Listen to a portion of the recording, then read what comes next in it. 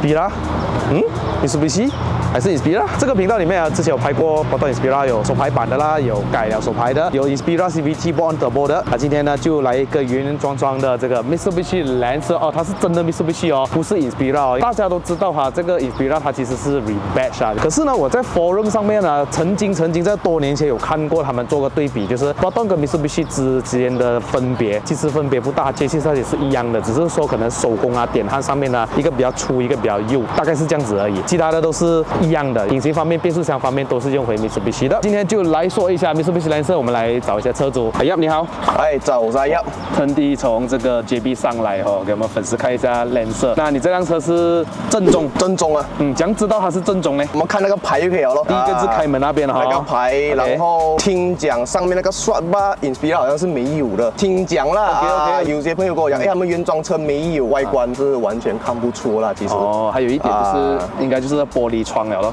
玻璃窗对，一个是 Proton 的 logo， 一个是 Mitsubishi logo。对，不过那个也是可以改的嘛，那个啊。哦，你这辆车我们来做一次0到100测试，还有一次简单的 walk around review， 再看一下你改装了什么啦。有兴趣的话可以 follow 他的这个 Instagram。那你有做一些汤车是吗？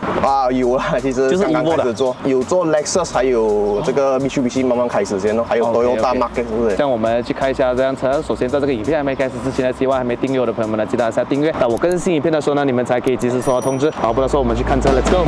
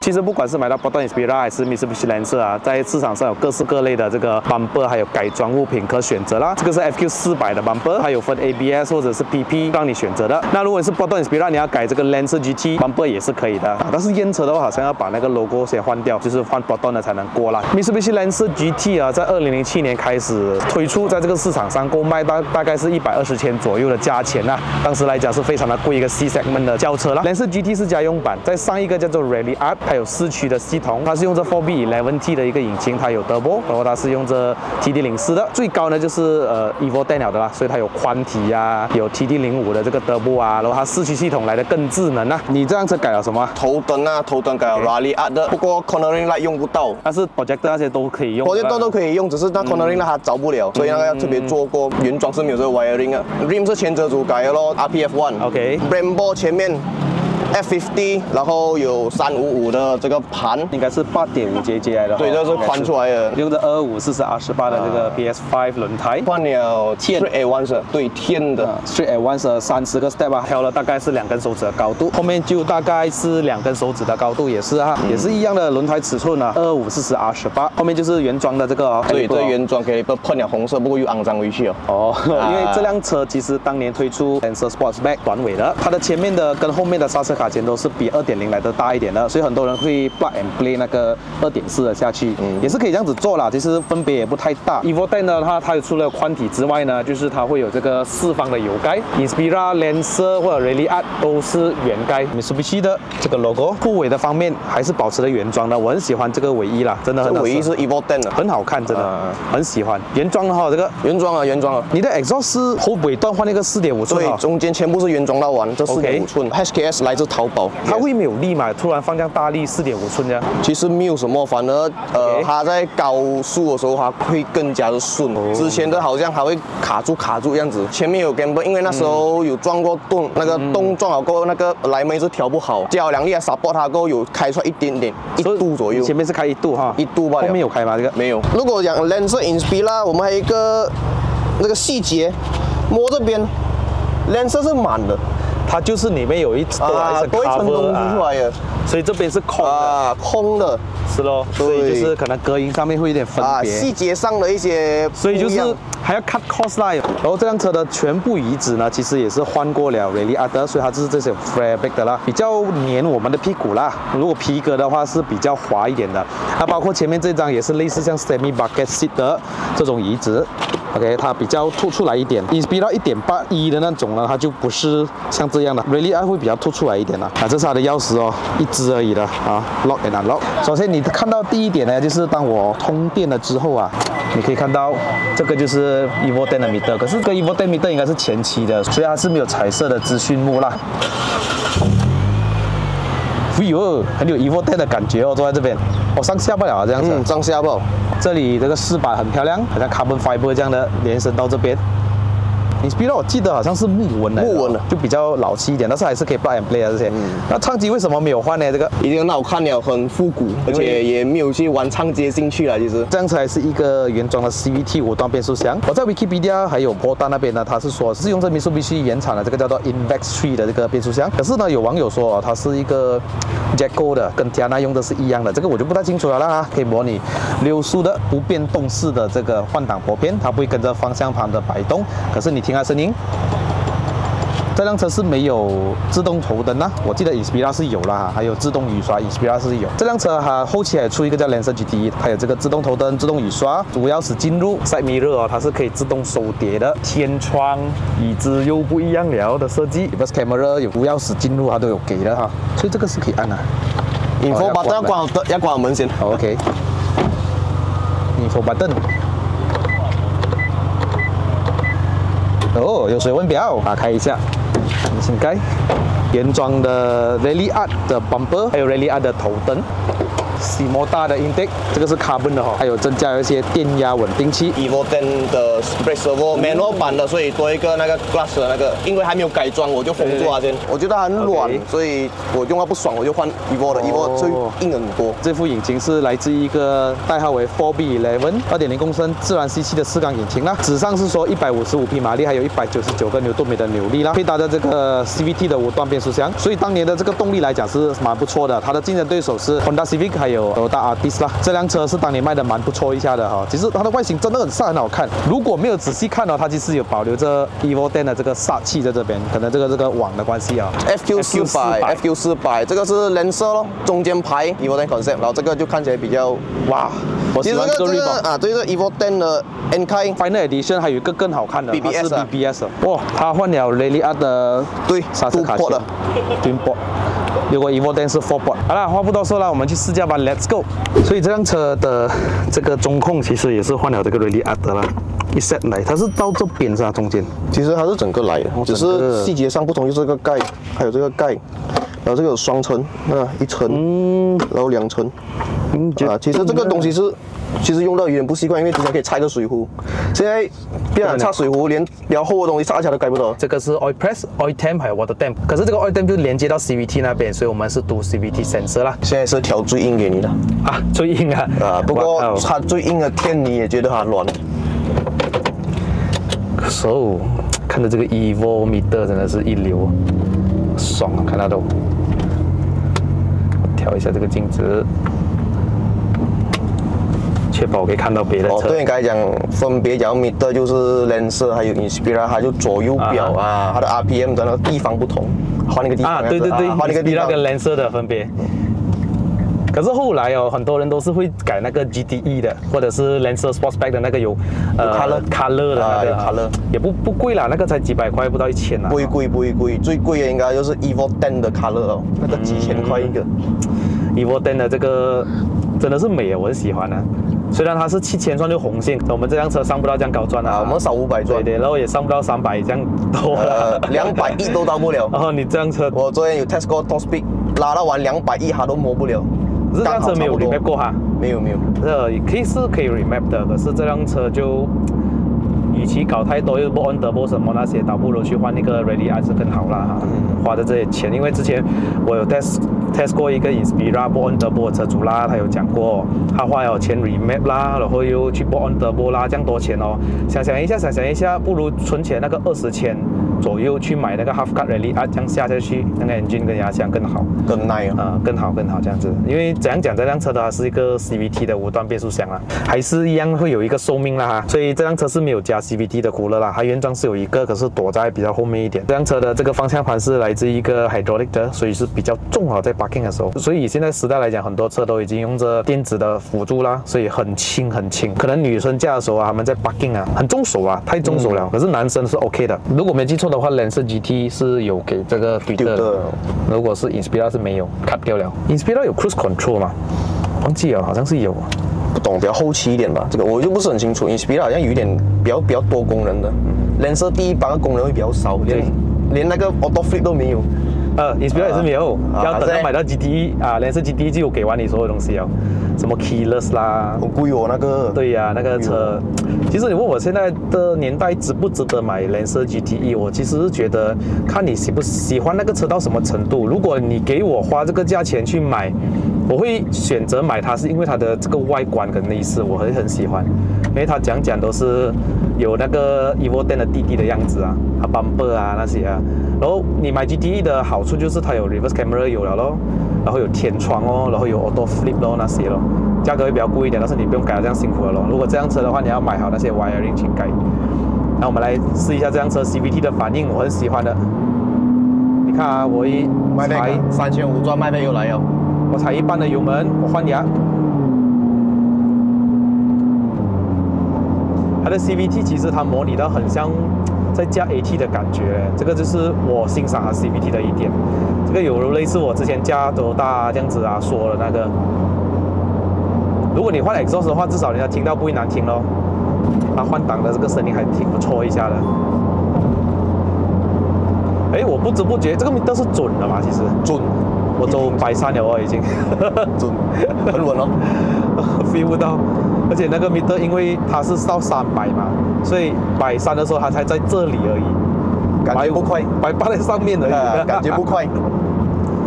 其实你这辆车有什么遇到问题这样子吗 ？ABS sensor 坏掉，然后它 ABS sensor 有点夸张，它坏了不止出 ABS light 了 ，OK，engine check 跑出来了，所以你会怕，你又跑一切了啊。然后这辆原装 suspension 本来我是不打算换的。不过它的 absorber 有一天就旁边爆掉，它的铆钉爆掉，里面一转向还会响，所以就一次过咯。坏了就要换嘛，换就不要换普通的嘛。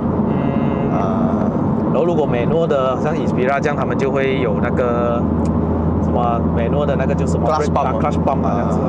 因为其实 GT 当年没有出这个1.8了，只有2.0一个款了，只是 Inspira 会多了一个1.8的选择啦，又可以给你选你要 auto 还是 manual 的这样子，比较多东西玩啊。如果现在的价钱来讲，你想要玩 manual 的话 ，Inspira 1.8大概是卖着2万块可以找得到了，10多千，10多千都有，10多千改好给你都有。哦，外观改好啦，不过不要要求啊原装quality啊，用什么 PP 啊那些没有啦。10多千买回来，再用20多千改 Evo10 的 engine 下去，其实可以啊，可以这样子40千就可以玩。哎，其实它真的 Evo10 的 half cut 不贵的嘞，还好便宜过那个 FD2啊那些的。哦，是哦。所以我觉得如果拿来fully convert也是蛮值得玩一下，买一个最便宜的，然后你拿来整个fully convert，反正你后面都是要改四方盖的嘛，玻璃啊那些要换 Mitsubishi 的嘛，车顶那边 Evo10 会有那个凸出来的切缝线这样子啊。可是如果说回来这个2.0公升的这个自吸加这个 CVT， 其实我是觉得蛮够用的，蛮有力一下的。如果你相对来说当年的竞争对手 Civic FD 啊，这个力水是不错的，我觉得。只是它输在它是 CVT， 所以你感觉到那个车会有一点 power loss 的感觉，可是已经动力传输已经很不错了，好过Toyota diesel 了。Toyota diesel 感觉那个动力还是会差一点点，它动力输出没有这么暴力的感觉。所以我们今天来做一个0到100的测试，我把这个 AC 关掉。OK， 我们来做一个0到100的测试，踩完。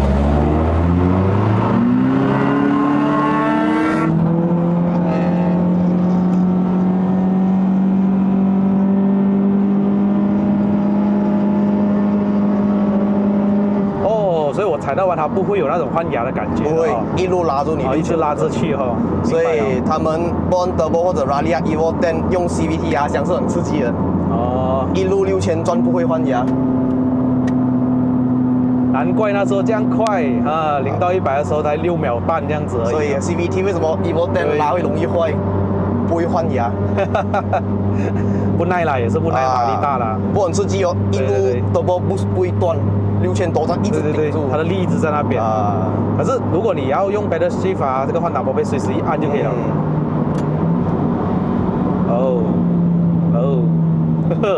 悬挂设置前面是一个麦花臣，后面是一个multi link啦。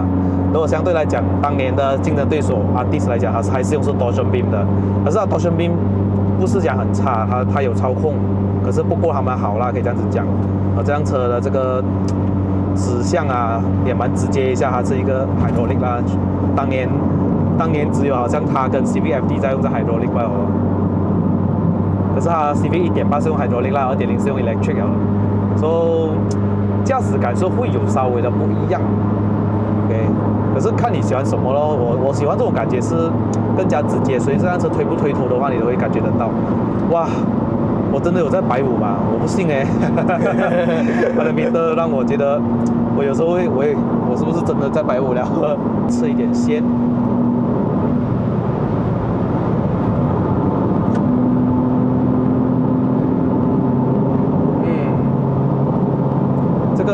这种液压助力的方向盘呢，它就不会像电子的助力的感觉，就是很没有 feel 了。这个会感觉到有点像做锅看那种哦 ，feedback 很大，它 feedback 很大，所以推不推头它都懂。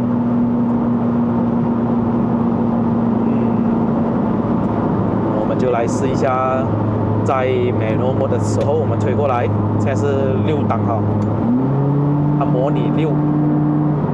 再推，不能推啊！这滴滴滴，为什么我见不到他们呢？这样快的，难得出来跑一跑，这种感觉。那我再降档，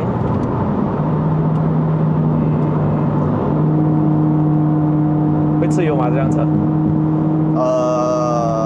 ？90多块一桶，能跑450公里左右。哦，可以走450。daily 的那种 city drive 啦。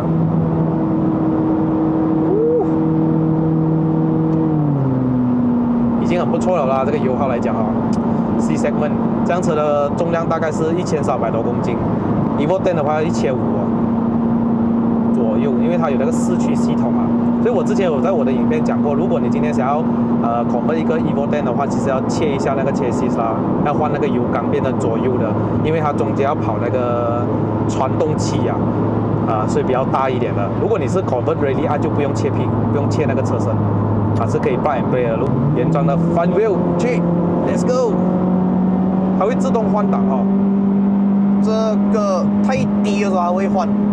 你跑的转速不够还会换，不过高的话我没有试过还会换。会换？我自己按的。OK 啦，这动力来讲很不错了啦。你会感觉到那个车身重的关系，就是因为这个方向盘重。为什么一个车会给你觉得驾得很轻盈，是因为它的方向盘很轻的关系，所以你觉得好像没有什么负担，就好像你现在驾的 Volkswagen 的车这样。OK， 可是这辆车因为是 hydraulic， 你觉得哦有一点重，可是就男人喜欢的那种了。不知道你们喜不喜欢这种啊？它的换挡拨片是不跟方向盘摆动的，就好像前期的 GTR 35这样，它就在这边。可是对于看哦，有些人觉得好，有些人觉得坏，就是因为我的手在这边的时候，可能转在中间的时候就按不到了。哇，摆3过这个弯。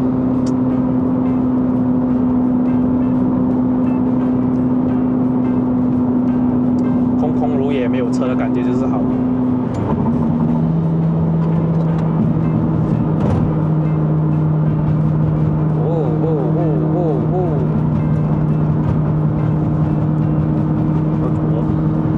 Not bad， 呗，不错。其实我有在等着一个粉丝，他 fully convert 的，他有联络过我了。他说过年过后会找我。所以我在等着他的消息哦。从一个 Inspira fully convert， 他是说 Evo 10啊，所以不知道什么消息了。他拍照给我看。你买一个已经是 convert 好了的，价格大概是7万到8万哦，现在市场价钱。是看你要不要玩啊，因为原装的 Evo 10大概15000嘛。如果你这样子来讲 ，OK 啦，8万块买一个 fully convert 好的，不用你出钱了的，省时间。可是没有得论了啦，这种车。就算有的论的话，也不可能论到这样多啦，因为这辆车的市场价格现在才跑着大概是3万多、4万里面。蓝色 GT 的价钱会比较高一点哦，好过 Proton Inspira， 会差一个，以前是大概相差一个10,000啊。我那时候买的时候看到有7、8万块一辆，9万块我都看到那种。有啊，新年份17年的啊 GTE 哦。啊，哇，我的，很多人。哇啦喂，很多车，很多车。